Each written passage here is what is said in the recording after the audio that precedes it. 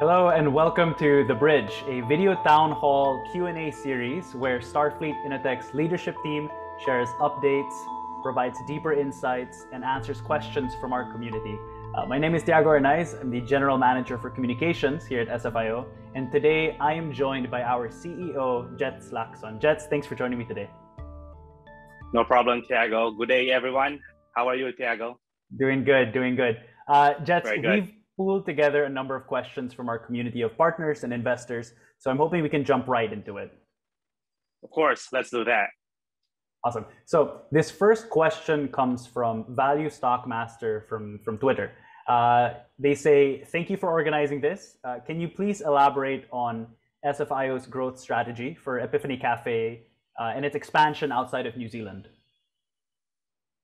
Sure. So, Tiago, the initial stages of Epiphany Cafe's global expansion, we'll see the brand entering 5 key markets, namely Australia, the Philippines, Malaysia, the United Arab Emirates, and of course, the United States. And as we all know, the ongoing pandemic has reshaped local markets all over the world. So we have been very intentional about investing heavily in market research and feasibility studies.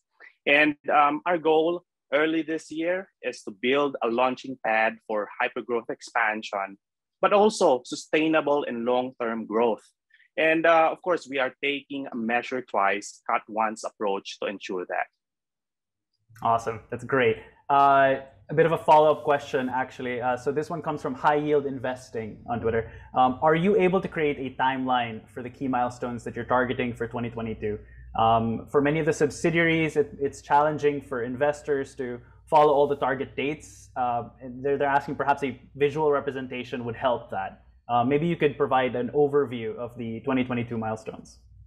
Definitely. So basically, in order to accomplish our goal of uplisting to the NASDAQ, we've assembled quite an ecosystem of flagship businesses and support services, all guided by shared values and cohesive strategy. One of our goals is, of course, to find better and better ways to communicate that with the community.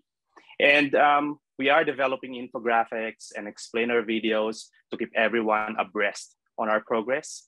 And that said, in very broad stroke, 2022 is going to be a very busy year for us, I believe. And in Q1, our primary goals are consolidation, fundraising, and project launching.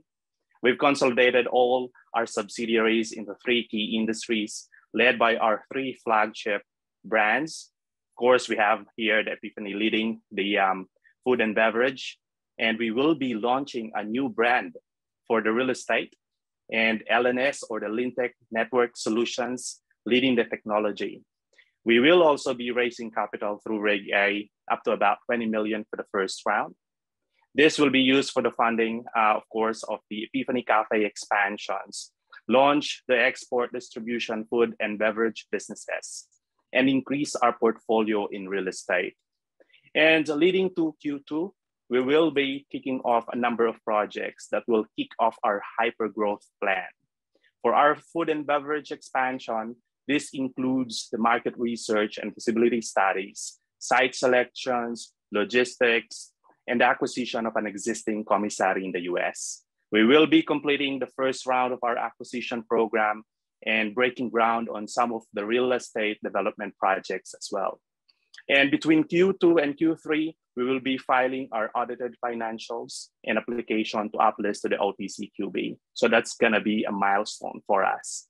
And finally, beginning next quarter and leading to the end of the year, we will be pre-selling both acquired properties and properties in development under our real estate division.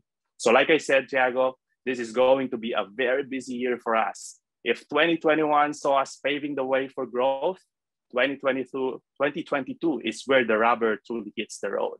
Absolutely. Well put. Really a great outline for what's going to be, like you said, a very busy year for SFIO. Now, let's hear from Value Stockmaster again. They ask, SFIO's third quarter revenue was great. Year-to-date revenue, they list here $18.6 million as of September 30th, which they say is amazing. Net profit margin of 23%, and a company estimated at $100 million in revenue for 2022. All of those figures said their question is the net profit margin for 2022 going to be the same as last year's? Well, it's very exciting, Tiago, as I've said now. The majority of the 100 million revenue that we're targeting for 2022 is expected to come from the real estate division. These are high yield projects meant to fuel our expansion initiatives through reinvestment rather than diluting the shareholder equity. Like I said, it's an ecosystem approach to hypergrowth. So to answer the question for 2022, we're actually targeting a higher net profit margin of 30%. Awesome. This next two questions actually come from Victor Singh.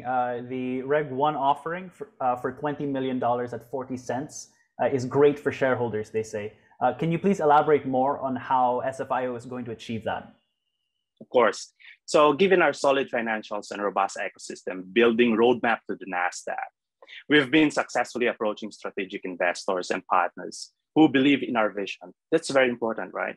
And these guys are willing to invest higher than the market price at the moment, say at 40 cents, the offering on our Reg A. These additional capital, Tiago, are expected to generate more momentum for the conglomerate and open up new opportunities for SFIO. There you go. And a follow-up question, this may come up again later. Is SFIO on track to post the 2021 annual financials in the near future? Absolutely. We will be posting the financials as early as possible, well before the due date. Great. This next question comes from Gail Ongst. What is the estimated time frame for the first Epiphany Cafe to be opened and where? Well, so this is a very common question, Tiago, and for good reason, right? So we're extremely excited to be expanding Epiphany Cafe across the 5 key markets that I mentioned a while ago. And like I said earlier, this follows a very methodological, measure twice, cut once approach. So in Q2, we will be acquiring an existing commissary that can support our smart freeze technology that will ensure quality as we commence the licensing model for Epiphany Cafe products through convenience stores, service stations, and the like. And as we gain exposure that way, we will be promoting the brand and paving the way for the first flagship store in America. And based on our preliminary studies and subject to, of course, border restrictions, COVID, we are targeting to launch the first Epiphany Cafe licensed outlet or franchise store in Chicago from Q2 onwards. Q2 in Chicago. And now speaking of the US expansion, Anthony Martin asks, will there be any marketing outreach in the United States this year? Any type of presence or road shows? Good question. We are already revving up for a 2-month-long road show across key US states. Kicking off in April, depending, of course, on border restrictions, we'll be engaging with strategic partners for Epiphany Cafe, as well as family offices, institutional investors, and the like. These efforts will be led by our very own Jonathan Petalver, who will be working closely with our advisor, Vince Caruso, and as well as our IR and communications teams. And of course, you're part of it, right? So these all-star teams, I consider it the all-star team, right? Will be reaching out to influencers and investor communities across the US. So to kick off this roadshow, we will be blasting SFIO's story, the vision through the number of key ad placements, including a video billboard on the NASDAQ building in Times Square. Awesome. And I personally am very excited to be working with Jonathan and Vince. You're right, really an all-star team that you've gathered here. Next question. This is more about our technology. This is from Gary Simmons. They ask, do you have plans to license out the smart freeze technology to other companies? Maybe like bread manufacturers, etc. They say this seems like low-hanging fruit. Exactly. So we're definitely open to collaborating, by the way, with external companies that are interested in our smart freeze technology. We would like to share this technology to the world, essentially. And that may be a lucrative opportunity down the line. And however, right now, our focus is to acquire commissaries that can utilize our smart freeze technology to fuel Epiphany's growth in the next few months. Awesome. This next question is again about our financials. So James Neville and Michael Martinez actually both asked this question. When should shareholders expect audited financials to be released? Okay, we'll be initiating the audit in the beginning of Q2 after we complete the first round of acquisitions, which is currently ongoing. And these are all exciting acquisitions, by the way. I'm sure we'll hear more about that in future editions of the bridge. Now, this next question comes from Johnny5 Labs. Will SFIO consider a stock buyback in the near future as part of its strategy to uplist? This is important. It's part of our commitment to our shareholders, Tiago. Yes is the answer. We've allocated some of our budget towards the stock buyback strategy in preparation for our uplisting. So those funds will come from our capital raising efforts and profits. Another question from Gary Simmons. How do you address the work shortage in the US? New York, according to Gary, is the worst when it comes to work shortage. Well, this is a real issue, right? That I believe no single company can address. However, as a conglomerate with a pretty sizable footprint, our goal has always been to bridge markets and create global opportunities.